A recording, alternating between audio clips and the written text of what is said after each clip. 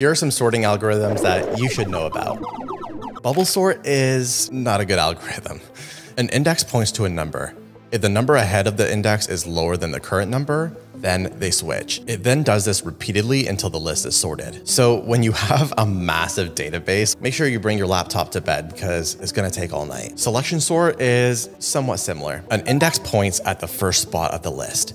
It then finds the smallest value and places it there. The index moves up and finds the next smallest value, rinse and repeat until finished. Although selection sort is very simple, it's really not an effective way to sort through a massive data set. But merge sort is often considered the GOAT. Split your arrays in half until it's only one. Then in reverse, in temporary arrays, merge each array together while also sorting it. Now, merge sort is already really fast, but you can make it even faster by running this in parallel.